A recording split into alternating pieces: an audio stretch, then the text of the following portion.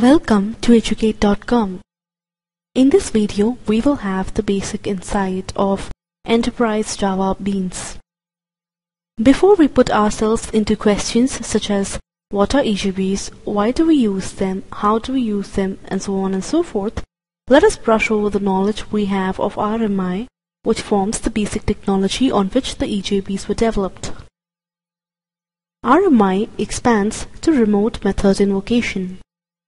In the scenario of distributed systems, when we need to invoke methods on a remotely located JVM, we use the RMI technology. But the effect is just the same, as if it were a function call local to our machine.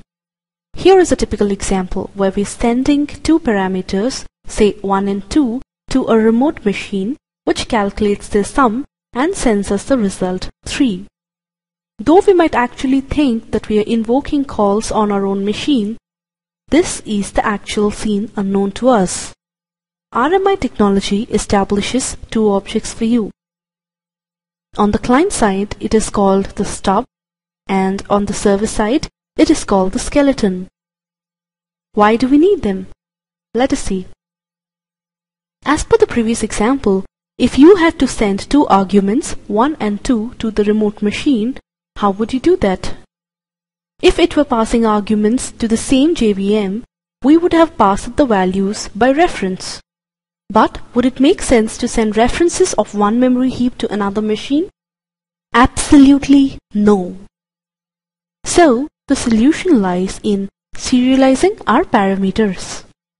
Once we have serialized objects, we pass them over the network and deserialize it on the destination machine.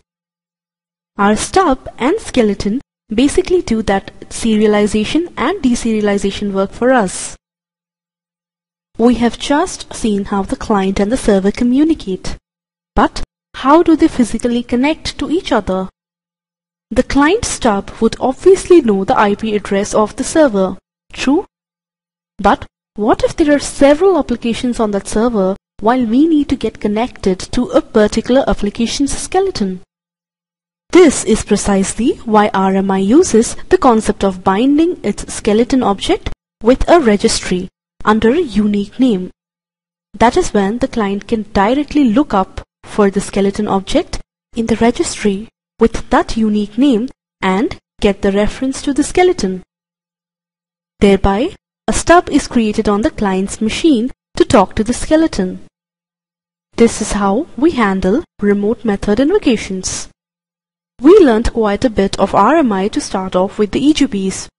So, what is the EJB technology? EJBs are the J2EE specification.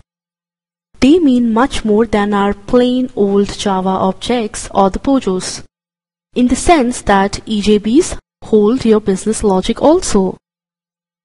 Though it is actually possible to use standard Java objects to contain your business logic and business data, the world is talking about the usage of EJBs because they address many of the issues you would find due to the usage of simple Java objects such as scalability, lifecycle management, and state management. EJBs provide a distributed, object-oriented, component-based architecture. We said it is distributed because you communicate across remotely connected JVMs. We said it is object-oriented because it's all about dealing with more than primitives. We deal with real-time objects. We said it is component-based because it's a plug-in and plug-out concept. If you have written an employee bean and need a department bean, just pick it up from somewhere and plug it into your application. So, why did we actually talk all about RMI? It's primarily because EJBs are built on RMIs.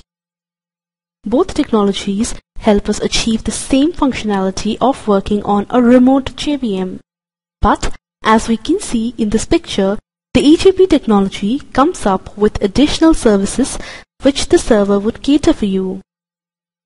The developer only writes the beans and business logic, while the EJB container takes care of the underlying services. We will learn more about the services and their importance in time. Thank you.